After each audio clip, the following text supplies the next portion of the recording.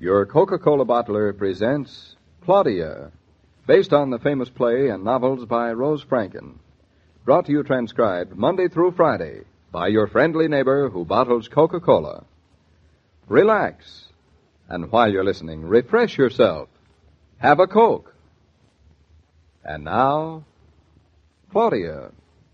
Now, you stay down here and make yourself scarce until I call you. Claudia's upstairs, and she hasn't heard us come home.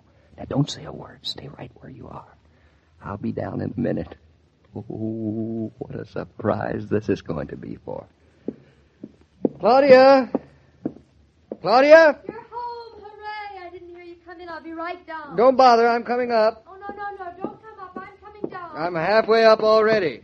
Well, if you insist, I'm in the baby's room. Well, good evening, Mrs. Norton. Welcome home, Mr. Norton. Hello there, son. What's the matter with him? Isn't he talking tonight? Well, he's a little shy tonight. Oh. Now, listen here. You go to sleep, Bobby. I am through with you. Your father's home. Asleep. That's all that child knows. Thank goodness. Oh, David, I'm so glad you're home. I was counting minutes. Come on, let's go downstairs. Before we go downstairs, I want to talk to you. What about? Can't we talk downstairs? Can we talk up here? Well, I'll close the door to the baby's room so he won't hear us. I have no secrets from my son, I'll have But you know. I have. Aren't you going to kiss me hello? Well, first let me tell you my news, and you tell me if you still feel like having me kiss you hello. Oh, what is the news? You mean I won't like it? I have a feeling that you're going to be surprised. Good or bad? Well, we'll see. Now, don't beat around the news. Come on, tell me. I brought somebody home with me. Oh. Well, what's so terrible about that? Who is it? Well, the point is, it's not somebody for the next 5 minutes. It's somebody for the weekend. Oh, no. No, I thought that's what you'd say. Oh, David, I was so looking forward to this weekend alone together. No, so was I, but it couldn't be helped. David, I don't care who it is. It could be the King of England, and I wouldn't be interested. Well, it's not the King of England. Oh, honestly. This is going to be such a nice, simple weekend. No fancy meals. I was even thinking of giving Fritz and Bertha the weekend off. Be just like when we got married. Except for the baby, of course. Well, it will be just exactly like when we first got married, except for the baby. No, it's never the same with company. You know, company means, all sorts of things. Still, we ought to go downstairs and be welcoming. Yeah, I guess so. My hair all right? Hair's fine. I'm not dressed very fancy. Well, this is unexpected. You're not supposed to be dressed fancy. Say, David, you haven't told me who it is. Well, come on down and see. Well, I don't like surprises that I don't like. I see what you mean, but come on down anyway. Now, I was just getting used to the big, empty house Mama left behind. Just us. Oh, well, I suppose I shouldn't complain. Maybe it won't be so bad. David, I wish you'd tell me who it is. You are a baby. You can never wait for anything. All right, just to prove to you how stuffy and grown up and dull I can be, I'm coming down with you without even caring who it is. Good. Darling, I wish you would have called me from New York. We're only having chicken pie for dinner. Leftovers from last night's chicken, vegetables, and things. Certainly won't make any impression on company. I told you it wasn't the King of England. Still, company does not like to eat leftovers. Oh, David, what a bore. Well, this is what comes of having a house in the country with guest rooms in it. Every silver lining must have its cloud, I suppose. Oh, darling, is my nose shiny? A little. Why didn't you say so before? I'm used to it a little shiny. So, come on in the living room now and stop fussing on a stiff upper chin now. Now, come on and meet the company. Mama, the company's you. David insisted. Oh, David, I could kill you for not telling. Nice manners you have. He insisted I come. I didn't want to, but he insisted. I wanted to play Santa Claus. So, darling, now, what do you say? Still hate company? Well, oh, please, Mrs. Brown, now please sit down. I'm very sorry I was busy when you arrived. Quite all right, But, thank you, Mrs. Norton. I will sit down. My husband says that he met you in New York. Well, to be honest with you, your husband called me and invited me up to your house for the weekend. Well, we're delighted you could come and that you didn't have any previous plans. Well, listen to her. It's very good to see you. It's been quite a while, hasn't it? Oh, several weeks since I went back to town. Do you enjoy living in the city? It's a welcome change from the rural life. The house looks nice, Claudia. You kept it very well. Thank you. I noticed you had the window curtains washed. Well, I have excellent help. The same couple as when you were here last, remember? How fortunate you are.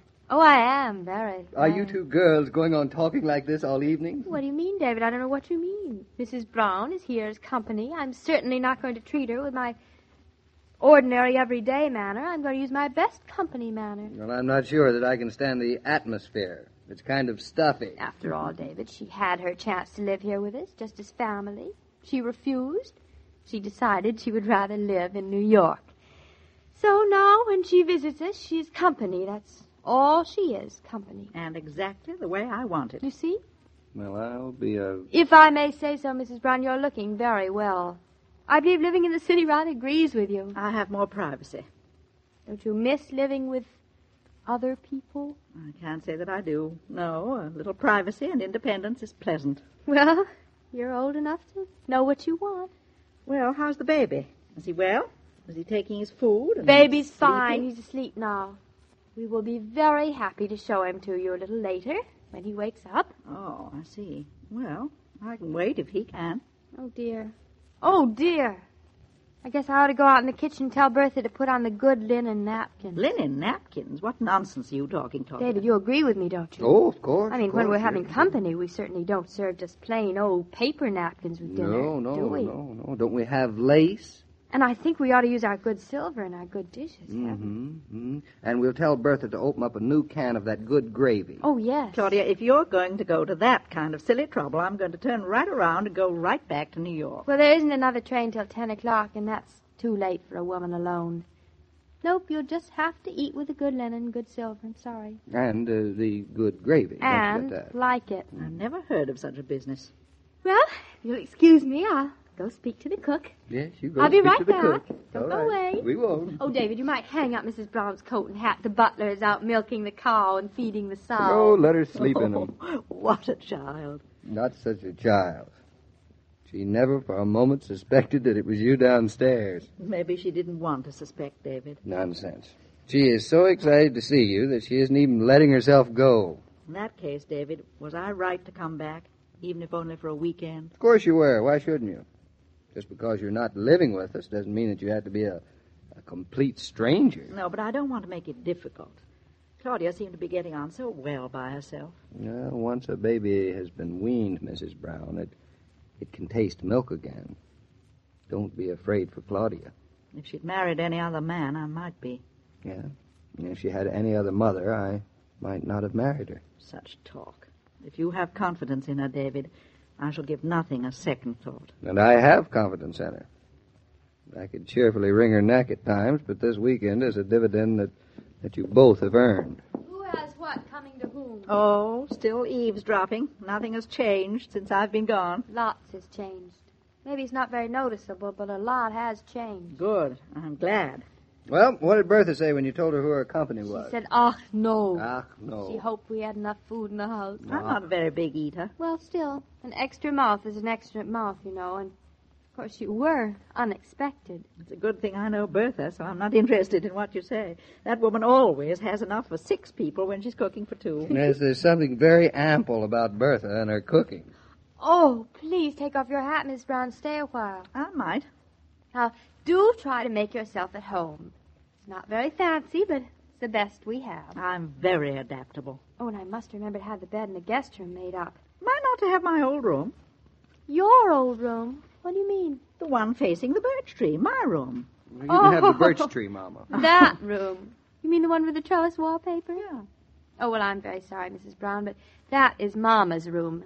That's where she stayed when she stayed here. What in the world are you talking But about? the guest room is lovely. Oh, it's charming. That's where we put our company and our very special visitors. Mm-hmm. And I'm sure you'll be quite comfortable Oh, there. yes, you'll be quite Well, comfortable if it's there. good enough for your other company, it's good enough for me. Gee, modest, David. Beats anything I ever saw.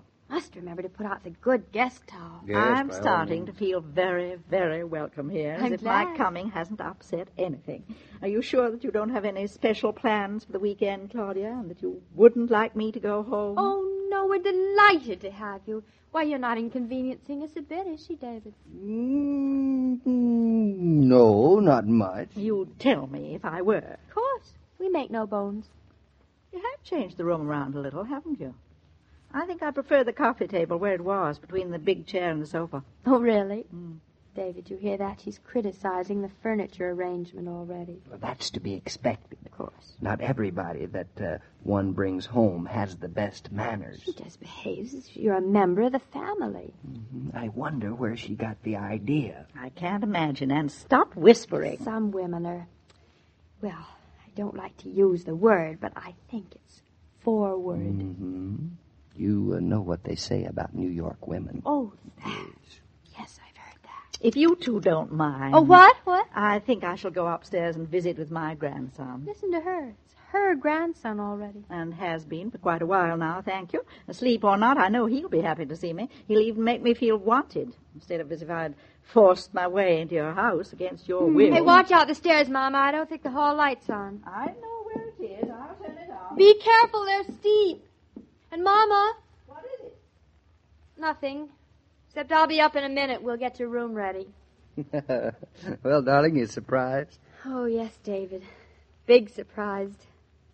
Say, how does Mama look to you? She looks a little tired to me. Oh, she looks fine. Well, what she needs is some good home cooking in her stomach. I bet she hardly eats when she's alone. It's so alone eating. Now, looky here. I didn't bring Mom up here so you'd worry about her. I can't help it. It's so good having her Well, here. that's certainly not the impression you gave. Oh, that's just Mama and me. Goodbyes and hellos. They're really almost the same thing, aren't they? You've learned a lot. Well, we're not going to have our weekend alone together. David, darling, you're so good to me. Well, I love you, you little fool. Mama? I love Mama first. So did I. So we're even. But you know something? What something? Now I think I love you most. But in a different way. And it's the different way that counts. Now, come on, let's help our company unpack.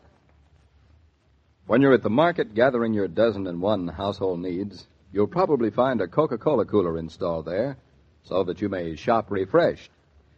As you enjoy a bottle of sparkling ice-cold Coke, remember to pick up a carton for the family, for they like to work refreshed and play refreshed, too. Say, Joe, I guess that really surprised Claudia, didn't it? Well, David, I think Claudia had given up thinking that Mama would ever come. Well, it's the whole family together again now. Hope you have a good weekend weather. Claudia won't even notice. As a matter of fact, it's during the week that I hope she has good weather. Yes, I guess it's the long weekdays when you and Mama are in town that a little sunshine helps most.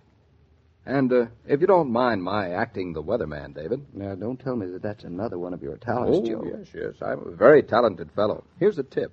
All right. Monday, you'll have a thaw. Monday we have a thaw. Touch of spring in the air. Oh, spring in the air. Just as a general reminder, that there is such a thing as spring. Well, thanks for the tip, Joe. I'll be seeing you on Monday. Have a nice weekend. Thank you, David. Every day, Monday through Friday, Claudia comes to you transcribed with the best wishes of your friendly neighbor who bottles Coca-Cola. So listen again Monday at the same time. And now this is Joe King saying au revoir.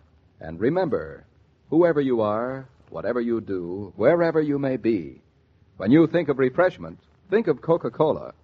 For Coca-Cola makes any pause the pause that refreshes. And ice-cold Coca-Cola is everywhere. The parts of Claudia and David on this program were played by Catherine Bard and Paul Crabtree.